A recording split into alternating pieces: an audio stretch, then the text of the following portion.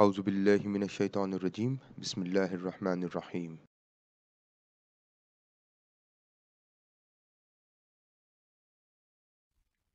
Outliers. In this session, we are going to talk about outliers. At the end of this session, you should be able to understand how to identify outliers and how to identify the level of Z-score for a response that typically indicates an outlier. Outliers.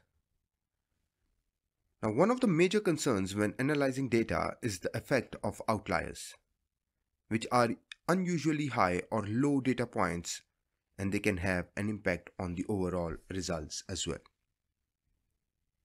For example, if you were asking everyday people how many cups of coffee they consume a day, and most of the responses were between 0 to 4, that would be a normal spread of responses. However, if you had one participant who responded that they consumed 17 cups of coffee a day, we would consider this particular response as an outlier when compared to the rest of responses that were between 0 to 4. This is considerably away from the standard response. Now we could assume this participant has either a caffeine problem or they have incorrectly entered their response. Either way, this response will increase the mean for the particular sample without being representative of the average coffee drinker. Now once you add this 17 with existing data, this is going to increase the mean manifold, and which will not be a true depiction of the responses of the majority of the respondents. Now there are a number of ways that you can use to assess the outliers statistically. Now check for descriptive statistics, check for minimum and maximum values. Now we are going to look into each of these ways in R. Now check for histogram, graph the data using a box plot or bar graph and visually identify the outliers. Participant responses to any variable can be transformed to a Z-score, which is the basic transformation allowing you to compare responses across cases to a standardized response, which has a mean of 0 and a standard deviation of 1. So what you can do is you can transform the participants' responses to a Z-score, and then can obviously highlight the outliers as well. And if your Z-score is greater than 3.3 plus or minus, it can be considered as an outlier. Now normally if you find outliers, you can do two things. Include them in your final analysis if you consider them not forged or non-spurious, or you can remove them if the outliers have occurred for false or bogus reasons. Now if the outliers don't make sense in the context of the question or are extreme without any potential justification, it's always a good idea that these responses shall be removed. However, if you find the responses that make sense and are only slightly over the Z-score of 3.3, then you can keep them. Now again, what to do with them? Now there are several options. You can ignore them if they are not affecting your responses or your data a great deal. You can trim them. This involves removing the outliers from the dataset, and this is appropriate if the outliers are due to errors in the data entry measurement.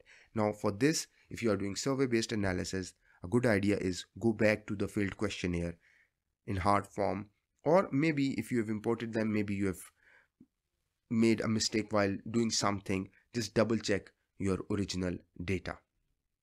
Now transform the data, and this is by taking the log of the data, and it can reduce the impact of outliers. So you can do mathematical transformation.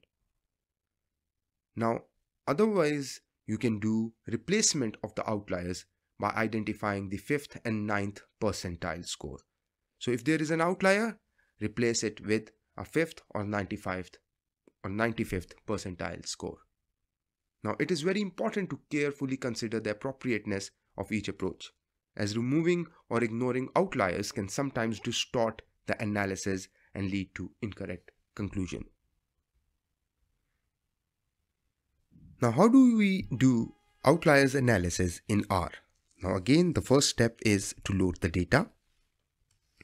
Again, whenever you're loading the data, obviously for now we are using CSV file, so read.csv, the file name, and it is in the same folder as I have my R script file. The second argument is header is equal to true and the separator is comma. Just run it. And now you've got data in this object. You want to view it or you want to check the first few rows, you can use, now this is through the view command or function, you will have your data available for view and the head will show you these results here, these ones. Now since we are interested in outliers, again the first thing that you can do is you can check for minimum and maximum values. Now to do so we need the summary function, and when there is a function there are parentheses, and in this case the argument is the data set that holds the data and the variable we are interested in. Now the data object is separated by a $sign from the variable name. So let's run it. The minimum value is 1, the maximum value is 7, so there is no issue in the data set. But let's say, let me slightly change the data. Now that I've changed the data, let's run it. Now look at this, the minimum value is 1. Okay, now although we have changed it, we haven't reloaded the data. So just make sure you reload it, done. And now let's look at the summary. Now it is done, maximum 16. Now where is this 16? What observation or what are the observations that are causing this problem? So look at this, there are two observations in vision 1. Now I do not know which ones are these. So I will find out. But first look at this. This is for a single variable, box plot for single variable. But if you've got more than one variable, again data, that is the object holding the data, $sign, then the variable name or the column name that you've got in your data file, comma, the second variable, comma, the third variable, comma, the fourth variable. And when you run it by selecting it, you will have all these 4 variables. Now these are the two observations that are outliers for the first one. And which is the first one? Vision is the first one. Now where or which observations are outliers? Now that's very easy. You are going to use the which function. Which, parenthesis open. Now when vision 1, that is VIS variable 1, the range is 1 to 7. Now any value over 7 is an outlier. So I'm just going to call which function. This is my variable in the data set data S, and then the value greater than 7 is an outlier.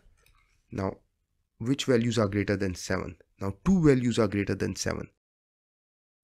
Response number 1 has got a value greater than 7 and response number 2 has got a value greater than 7 for vision 1. Are there any values less than 1? Let's have a look. No, none of the values are less than 1. Now, as we mentioned earlier, you can use a standardized score to find out the outliers as well. Now to do so, again, I need which observations have got a higher standardized score. Now to get standardized score in R, you need scale function. Now scale function will be applied on a column in the data set, that is data S object, and that has got variable vision 1 and the value is greater than 3.3. Now again, which observations has got greater than 3.33 Z score? 1 and 2. Just remember the parentheses how they are. Now once you get this, now I know, okay, these are two observations. Now what is the column number for vision 1? So I can change the values. So to get the column number, again we are going to use which. Column name is equal to vision 1. So if this is the column name, get me the column number, and the column number is 10. Now I know observation number 1, and this is observation number 1, this is observation number 2. Now these are the two observations that are incorrect. So let's assume I've got some data at the back, or I've got the questionnaire in hard form. Now when I open the questionnaires, I found out that the observation 1 was not 16, but rather it was 6. The observation 2 was not 14, but rather it was 4. So data S is the object holding my data. Observation is number 1. the column is number 10. Look at the square brackets, these are not parentheses, and the new value or the correct value is 6. Similarly, data object, observation number 2, column number 10, and the value is 4. Now once you change the values, you have to write the results back to the file. And once you do this, let's see what happens. Run.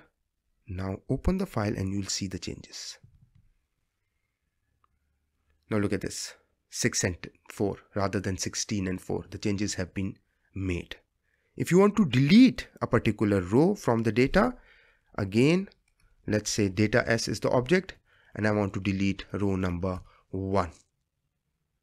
So similarly, just run it and you will be able to delete it. Let's run it, and now it is deleted.